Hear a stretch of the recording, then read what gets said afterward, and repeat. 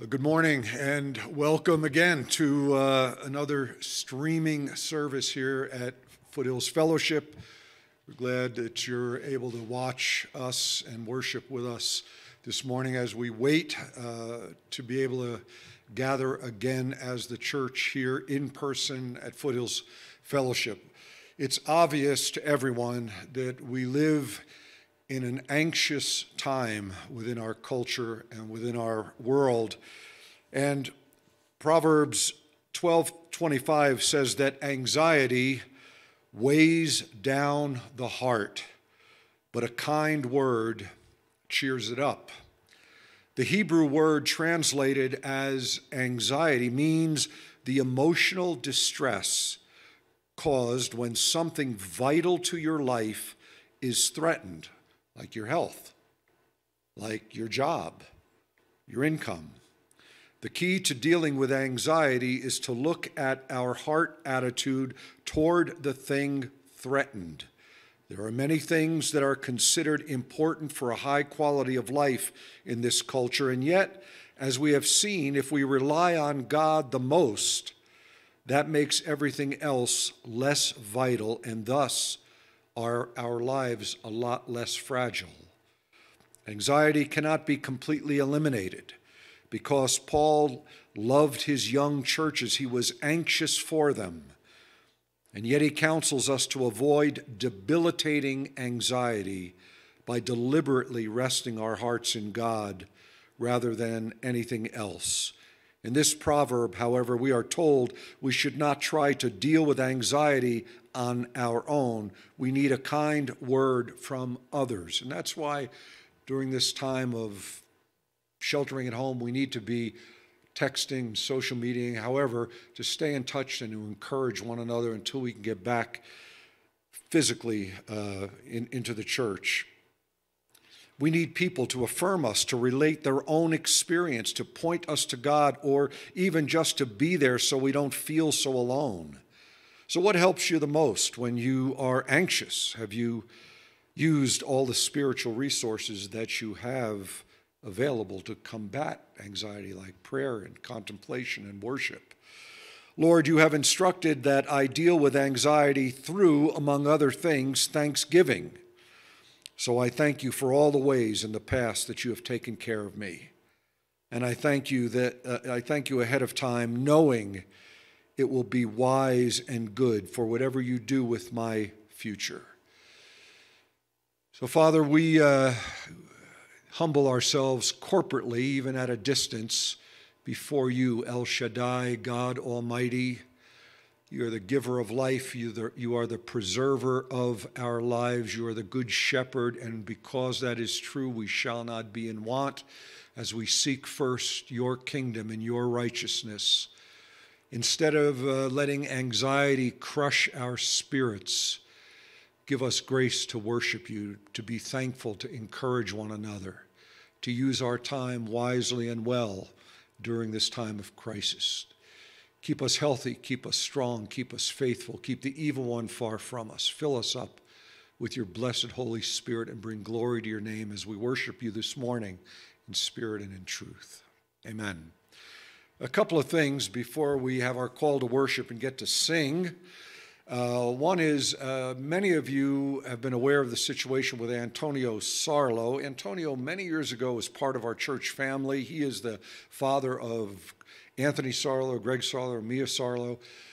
He came down with the virus, and he was in intensive care, and he was on a ventilator for a period of time.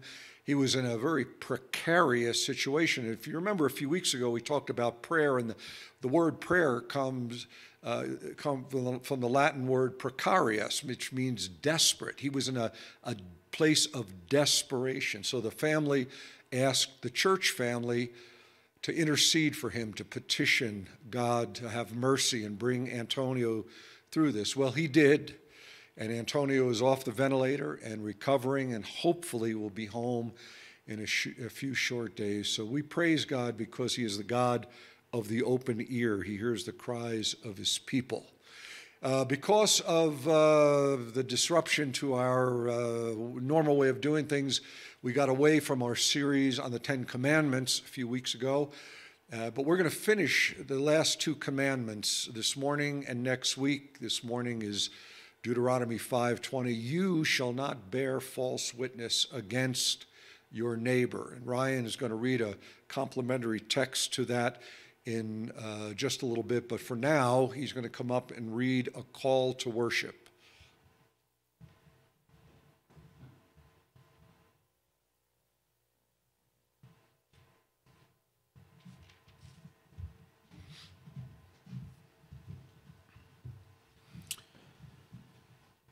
Well, hello again, church. It's good to be with you.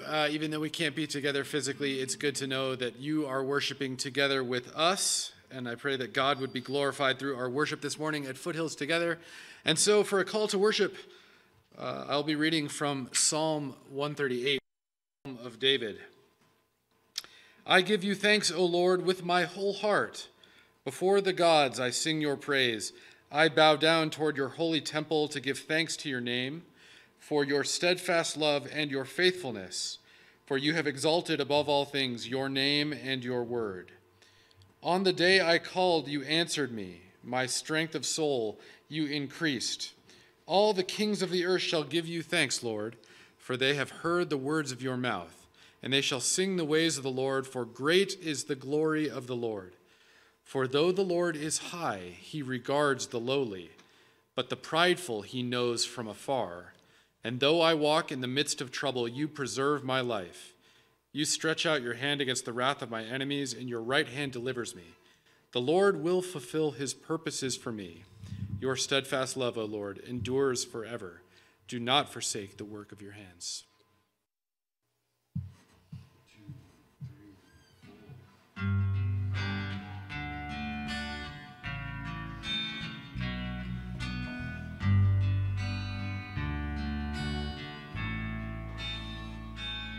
Bless the Lord.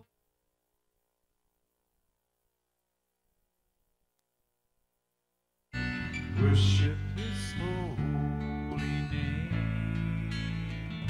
Sing like never before. Oh, my soul, I worship your holy name.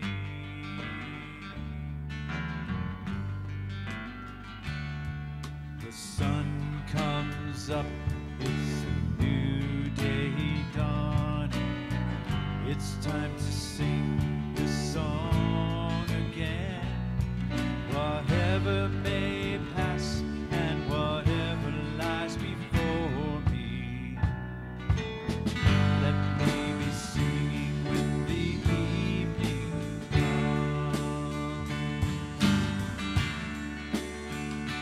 Bless the Lord, oh my soul, oh my soul. Worship his holy name. Sing like never before. Oh, my soul, I worship your holy name. You're rich in love and you're slow to anger. Your name is great and your heart is kind. For all your goodness I will keep on singing. 10,000 reasons for my heart to find. Bless the Lord, oh my soul, oh my soul. Worship his holy name. Sing like never before. Oh, my soul, I worship your holy name.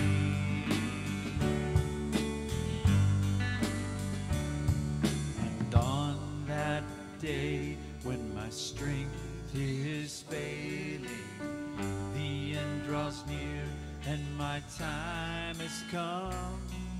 Still my soul sing your praise unending.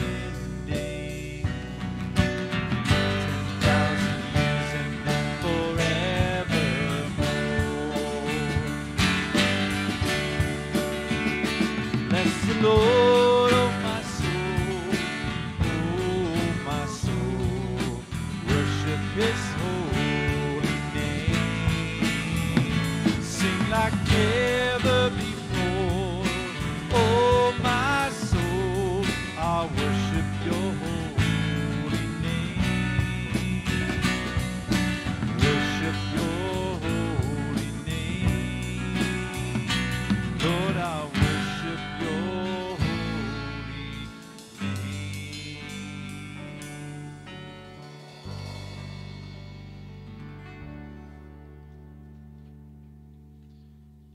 Good morning, folks.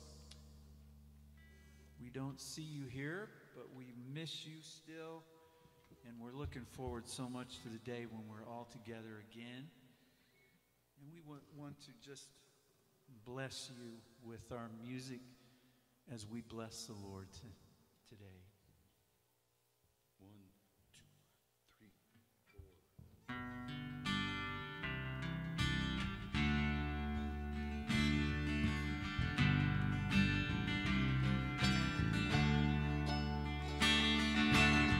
We stand and lift up our hands, for the joy of the Lord is our strength.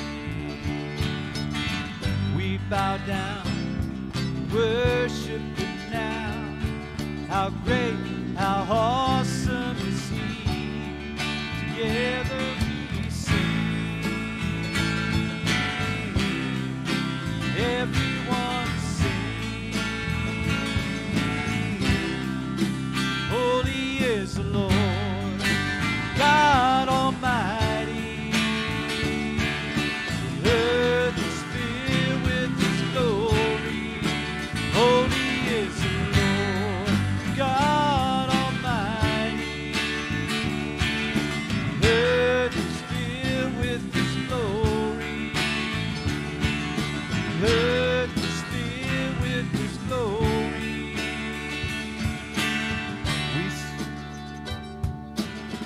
We stand and lift up our hands, for the joy of the Lord is our strength. We bow down, worship Him now. How great, how awesome is He.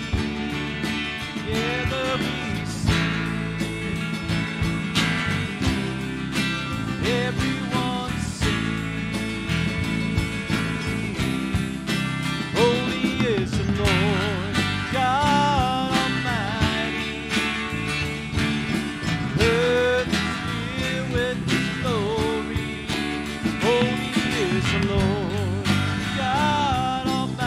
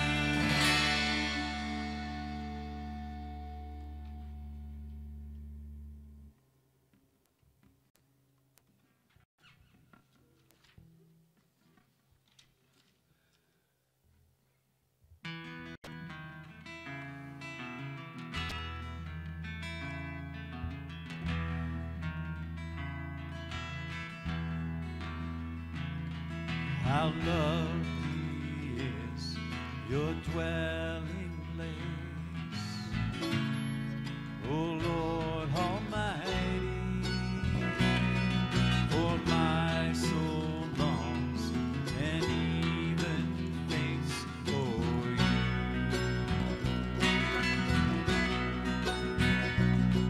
For here my heart is satisfied within your presence. I sing beneath the shadow of your wings.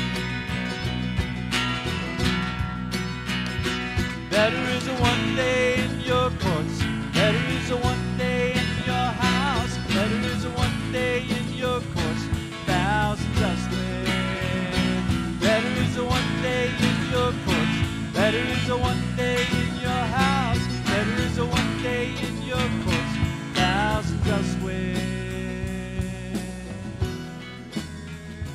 One thing I ask, and I would see, to see your beauty, to find you in the place your glory dwells.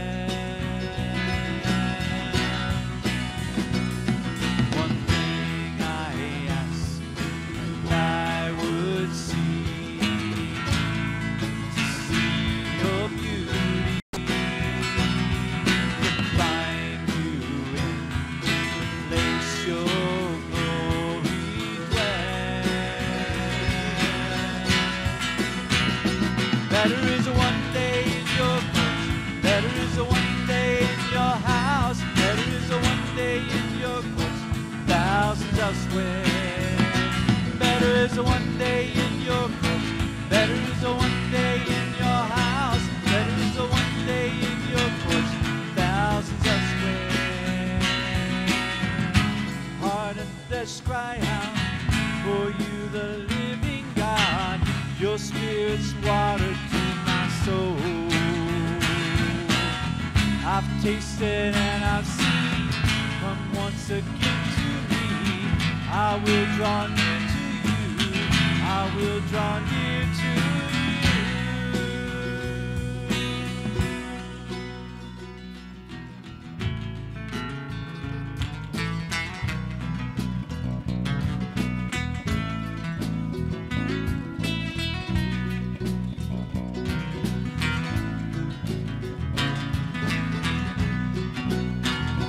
Better is a one day, better is a one day, better is a one day, thousands elsewhere. Better is a one day, better is a one day, better is a one day, thousands elsewhere.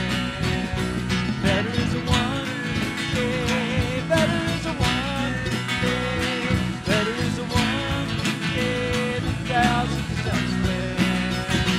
Better is a one day, better is a one day, better is a one day, thousands elsewhere, thousands elsewhere.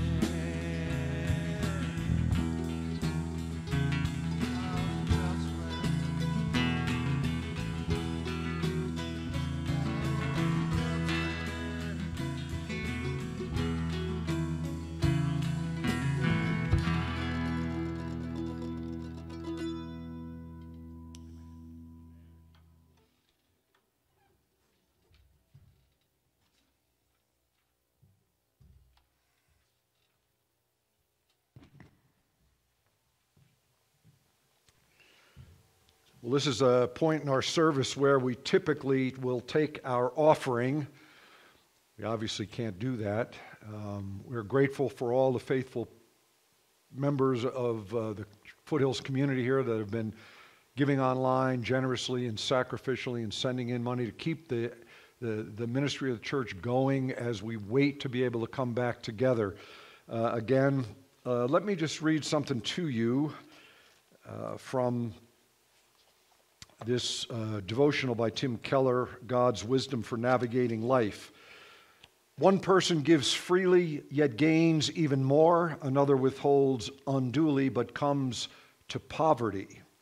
The more you scatter your wealth, the more you gather it. And the more you try to keep it for yourself, the more it dissipates. How can that be? Well, think of farmers. The more they scatter seed, the more they will reap. And keep in mind that seed comes back in a better form. As harvest you can eat and sell. In the same way, spiritually wise people realize their money is seed, and the only way for them to turn it into real riches is by giving it away in remarkable proportions. This is not a promise that the more you give away, the more money you're going to make. Rather, the more you give away wisely to ministries and people and programs that help people spiritually and physically, the more your money becomes the real wealth of changed lives in others and of spiritual health in yourself. And you will be walking in the footsteps of the one who was literally broken and scattered so he could gather us to himself. So, Lord Jesus, your infinite loss on the cross has led to resurrection and infinite gains for us. So give me the faith to follow your path, to disperse and scatter my goods and my time for others, and thereby see your grace and life grow in the lives of people around me. Amen. Good counsel. So now, Father, as we delve into Deuteronomy, back again to the Ten Commandments, may your Holy Spirit bring clarity to the words of Moses. We put it to good use in our lives, in our community, in our world, in the name of Jesus. Amen. About a decade ago, the names of Brent Siegelman and Colin Finnery were plastered all over the network news. These guys had been arrested. They had been indicted by a grand jury in connection with this lacrosse sex scandal down at the lacrosse team sex scandal at Duke University. They had had this drunken frat party, and they had brought in this exotic dancer to be part of the entertainment. So the beer was flowing, and they were partying. Everybody was debauched, drunk, and so on. And anyway, after the party, this woman claimed that she was sexually assaulted by these two men, Siegelman and Finnery. They, on the other hand, said no, she was just being vindictive because of the monetary situation. She didn't get paid as much as she thought she should get paid or was agreed upon, and so she accused these guys of this crime. But anyway, they got arrested, and their lives were on the verge of utter ruination. If they were convicted, they'd go to prison, college was over, life was over. But anyway, as the police further interrogated this young woman, she finally broke down and said, no, they really didn't do this. I was angry and I shouldn't have done it, but no, they didn't sexually assault me. I made it all up because I didn't get paid enough money. So they had been telling the truth, and she was guilty of violating the 9th commandment, you shall not bear false witness against your neighbor. And who is my neighbor? My neighbor is anybody that I'm in community with, whether it be Foothills Fellowship or my next door neighbor or people I work with. That story about the Duke lacrosse sex scandal reaffirms the truth that words matter. Truth matters. Those two young men could have had their lives utterly destroyed because of a violation of the commandment we're looking at this morning. Back in World War II, Japanese and German spies infiltrated the United States looking for information to help their side in the war. And so the government came out with an advertising campaign designed to remind American citizens to watch your speech, to be careful of information that you share in public. And the little slogan, we all know this, loose lips sink ships. Well, for our purposes, I would say I need to watch my speech carefully because loose lips sink community. The politics of Washington are beyond my pay grade. It's zany. I can't try to follow what's going on, Democrat, Republican, and it's so convoluted, so complicated, so vulgar at times and vile that you just I have to step away from it and not even watch the news. And now with this new coronavirus and the impeachment of a few months ago, you have Democrats and Republicans going back and forth with all these accusations. It was collusion with Russia. Oh no, he's in bed with China. Oh, wait a minute, Trump knew about the virus in January and he should have acted. Oh, wait a minute, all these governors of various states could have ordered plenty of ventilators with plenty of time and they didn't do the right thing and now this and that and the other thing. And I don't know. I don't know how you sort through all those accusations to find the truth. But what I do know is there seems to be a rampant violation of the words of Moses going on in politics. Lies and innuendos and accusations and half-truths and so on. And what that does is that it destroys community. It destroys confidence in community because when we live in community, like for example here at Foothills Fellowship, we have to guard each other's well-being, each other's lives, and we guard each other through the way we use our speech. And we're careful not to bear witness in all of its forms, false witness against one another, the people we live in community with. I ran into, I was talking to a friend of mine a number of years ago, and he brought up a person that left the Foothills community under some real negative circumstances. There was a lot of sinful behavior involved, and the leadership confronted the situation and tried to bring redemption to it. It didn't work out. Person left. And anyway, this person, once they left the community, did a lot of slandering of the leadership of the church at the time, trying to cast a bad light on the way leadership handled the situation. And as someone who was on the inside of that and be part of that, I know that what was being said was not true, was not how leadership handled things. And when we behave that way, when we bear false witness against people we're in community with, it gives the evil one opportunity to stir up doubt and dissension and drawing up sides and cliques and divisions and suspicions and so on. We really need to be careful in community about the way we speak to people and about people, that we guard the truth. And we want to make sure we're aware of the forms that the violation of this commandment takes. So how about me? Do I bear false witness against my neighbors? Am I careful with my speech? And if I do sin with my speech, am I quick to confess it, even to go to people and say, I'm sorry for what I said, or I said something about you that I shouldn't.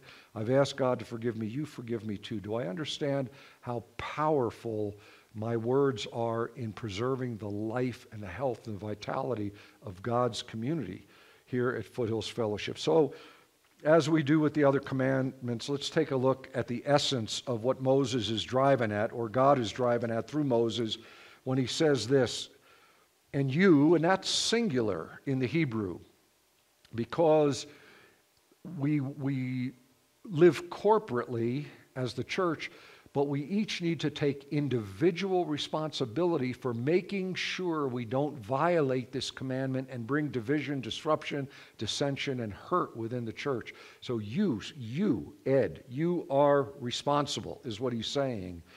You shall not bear false witness against your neighbor. Now remember, in the days of Moses, the testimony of a person was extremely important, more so than it is today, because back then you had no CSI Jerusalem.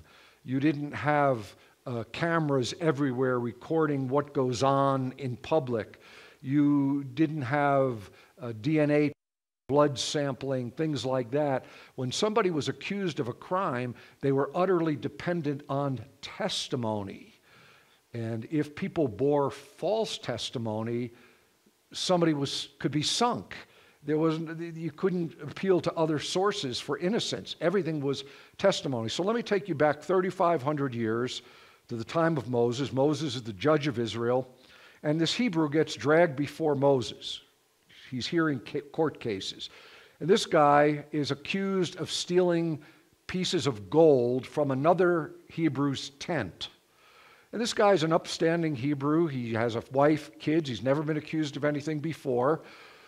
And yet, when he comes before Moses, people that know him violate this commandment through their silence. They bear false witness because they don't come forward and say, wait a minute, I know him. He's an honest man, a good man, a hard worker. I don't think he would have done this. Nobody does that. They're silent. They don't defend him. But another person comes up, and he testifies to some event that happened years ago that has nothing to do with this case, and says, I think he did something years ago, and probably he did this now. And another person comes forward and says, I know him, and I observe him to be lazy. He's just the kind of guy that would do these kind of things. Well, that's shaky testimony at best. And you had to have the testimony of 2 or 3 credible witnesses to be able to convict people in the court of Moses. And even in New Testament times, where Paul, writing to Timothy, says, if you're going to accuse an elder of unrepentant, sinful behavior, you better get a couple of witnesses to that behavior so there can't be any personal vendettas going on. And that was the way it was in the time of Moses. So this guy gets accused, and all this shaky testimony comes forward, and he could be in danger of losing his life.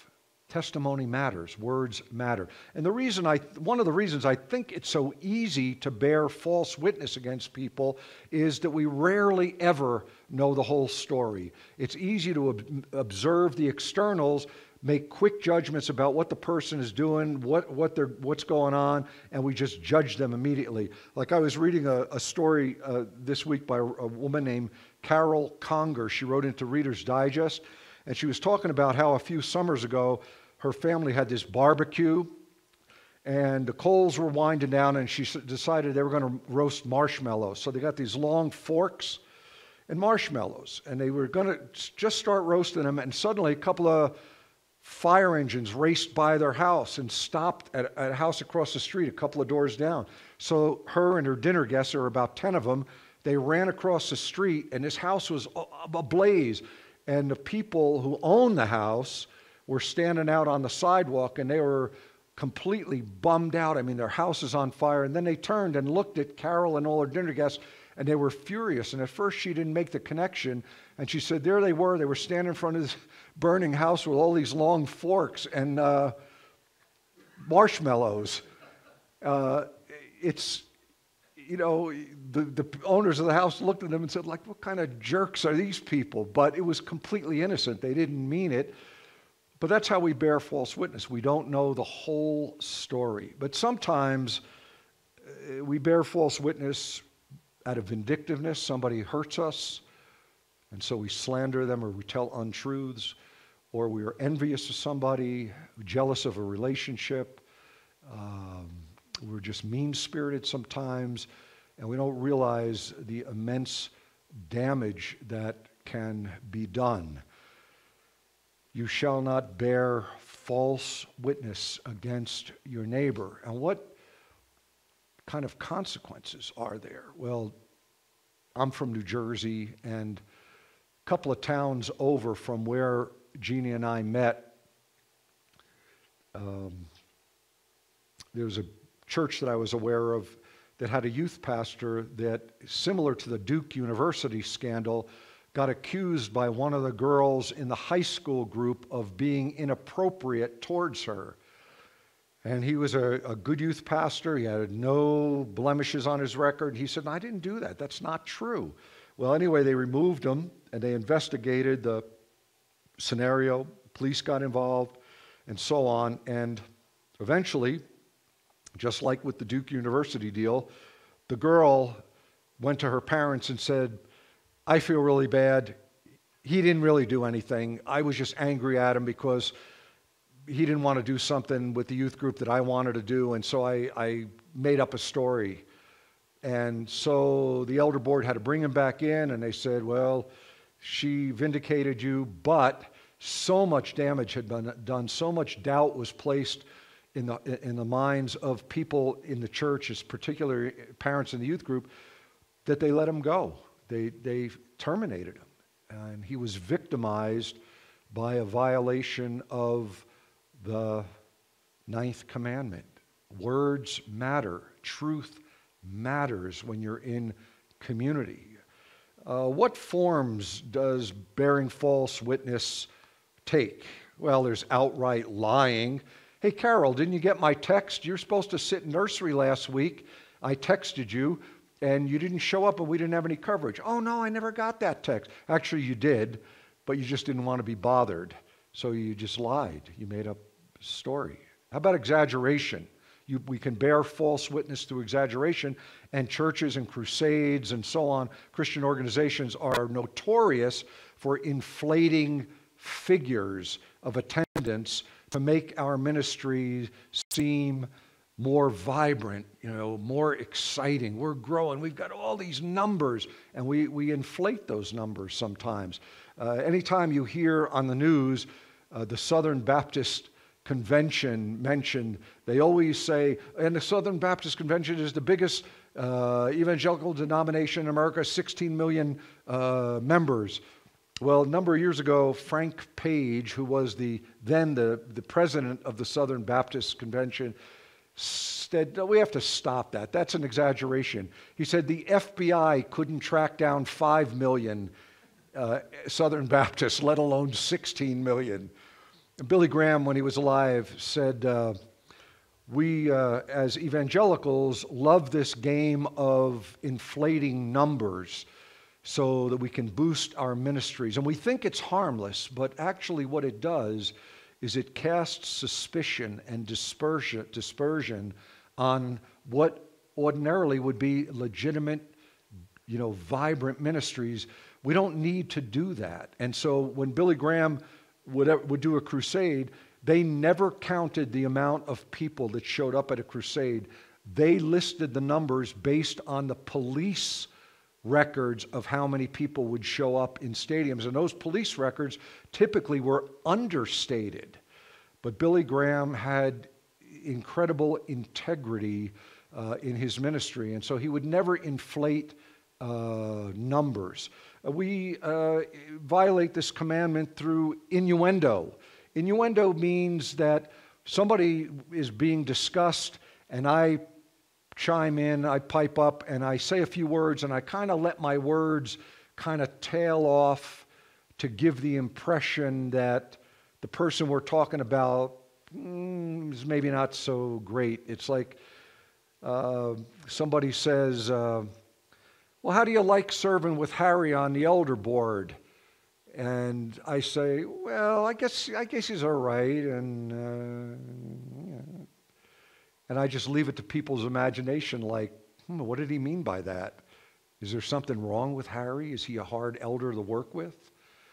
That's innuendo. And then there's flattery. We flatter people to typically manipulate them. We schmooze up to them because we want something out of them. Bob, you are some craftsman. You're wonderful. I've seen some of the furniture you've made in your house and the addition you put on your house. You are terrific. You remind me of the craftsmen in 2 Kings that built the temple. You're terrific. Oh, by the way, I'm building a new deck on my house. Would you like to come? Could you come over and give me a hand? So you flatter him in the hopes of manipulating him into helping you. These are all forms of bearing false witness. Well, if it's a problem, and it certainly is, it's a problem in the church as well as outside of the church, how do I correct it? Well, I think a few things. One is The simple prayer of Francis of Assisi. Pray it in the morning as you start out. Lord, today, make me an instrument of your peace. Let me be an extension of your grace and your mercy. Mean it, and God will hear it. Watch the amount of words you use. The more words, the more sin. That's the way it is. Where there are many words, Proverbs 17 says, transgression is unavoidable. The more I talk, the more I end up sinning. Martin Luther said, many, many times I have regretted my speech. I have never regretted my silence. Consider the damage done. Do I really want to derail people's life and faith through bearing false witness? Am I too quick to gossip, to share information? Slander, remember, is a cowardly sin. It means I criticize a person who is not there to defend themselves. So I can remedy that by taking a position. If I have an issue with you, biblically, I go right to you and I talk to you about it instead of talking to everybody else about you. Handle things biblically. It's amazing when you do things biblically how well they work, and when you don't, how badly they turn out. Confess it. If I've got a sin of gossip, slander, negativism, a critical spirit, I can say, God, help me with this. I don't want to be a burr in the saddle. I want to be an encourager in the body. I want to bless people and not hurt them. When it comes to my words, I need to watch them, because loose lips sink community. And we want our community here at Foothills to be spirit-filled and vibrant, and we want our church to be a safe place where people are loved, accepted, and forgiven. I'll finish by telling you that Mark Twain was once on a fishing trip up in Maine, but it was past the time of fishing season, so he was fishing illegally.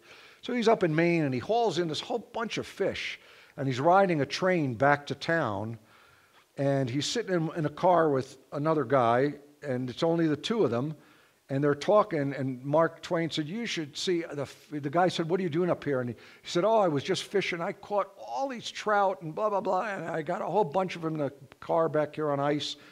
And Mark Twain said, well, who are you? What do you do? And the guy said, well, I'm a game warden. And the game warden said, who are you? And Twain said, to be truthful, I'm the biggest liar in America. Mark Twain could be really clever, and he can be really funny.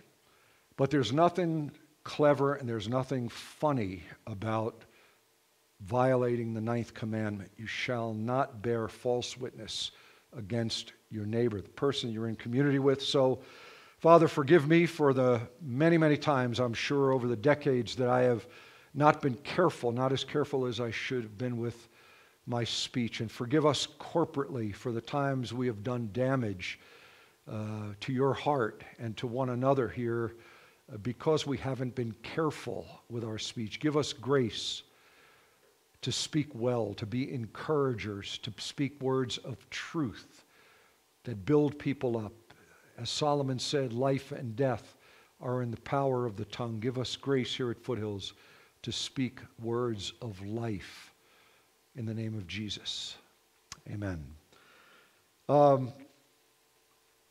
We had some special music over Easter weekend from Nate Cook and Josh Beckley, who have been part of Foothills, the Foothills family since they were little babies. Well, Rachel Alford, who was part of the praise team, who was raised here, Doug Alford's daughter, is out in Costa Mesa, California. She's at the Calvary Chapel Worship Institute learning to refine her musical skills and be a worship leader. Anyway, she sent us a video clip of her and some of her friends that she's in a dorm with, probably locked down with out there. And they did a little music video for us. So we're going to play that before the praise band does a couple of more songs to wrap up our service.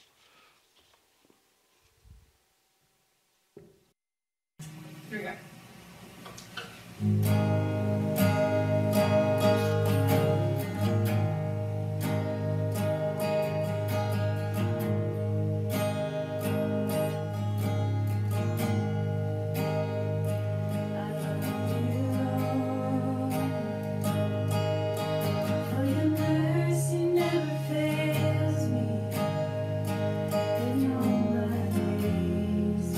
Held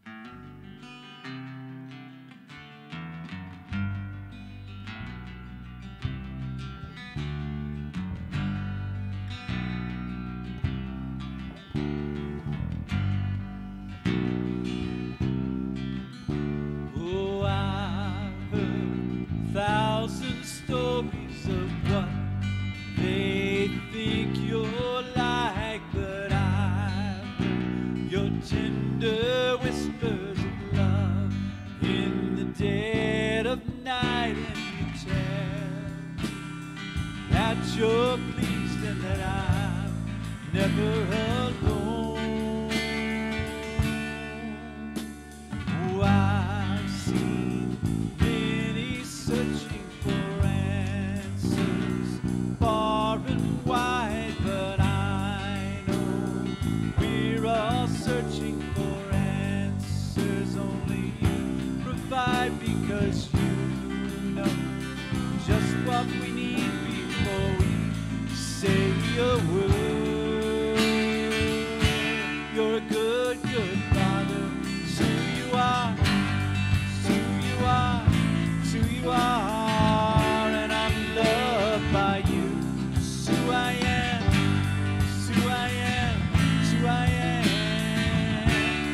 You are perfect in all of your ways. You are perfect in all of your ways.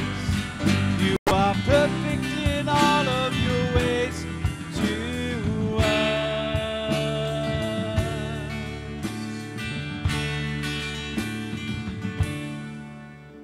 Oh, love so undeniable, I can hardly speak.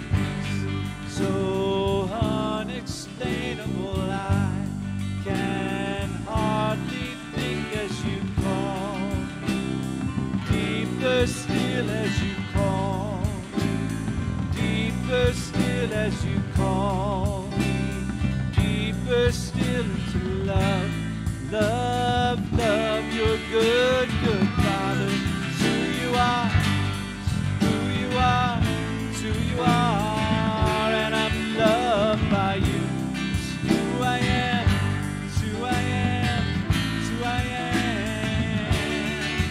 You are perfect in all of your ways. You are perfect in all of your ways. You are perfect in all of your ways to us.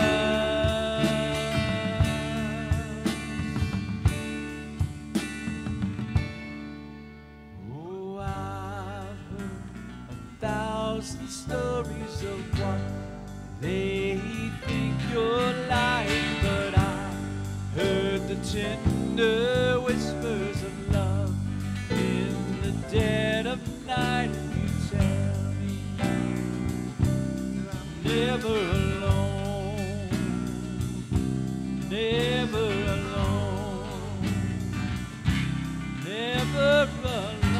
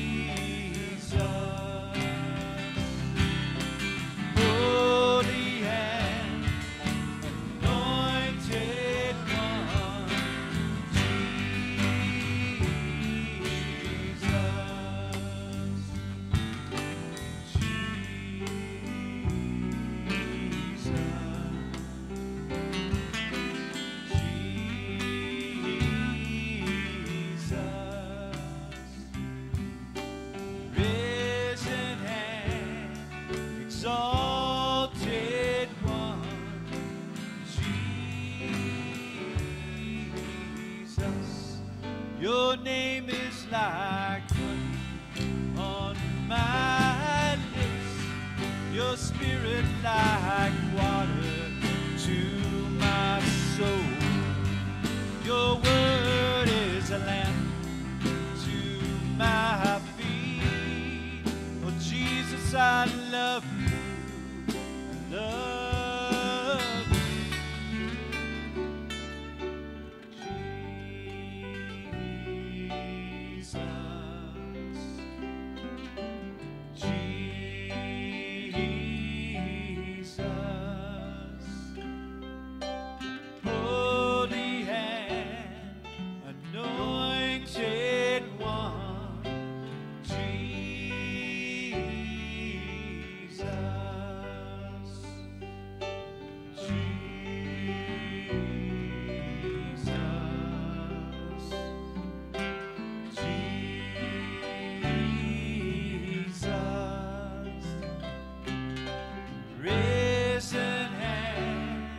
Exalted One, Jesus.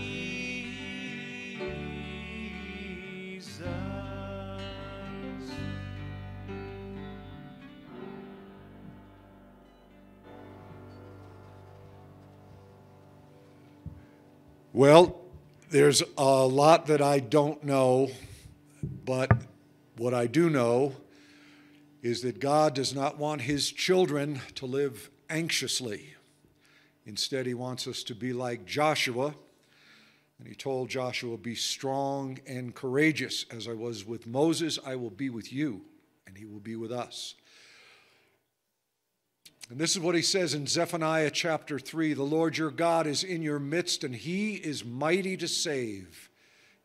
He will celebrate over you with gladness. He will quiet you with his love, and he will rejoice over you with loud singing. You are his covenant people. Enjoy your Lord's day. Amen.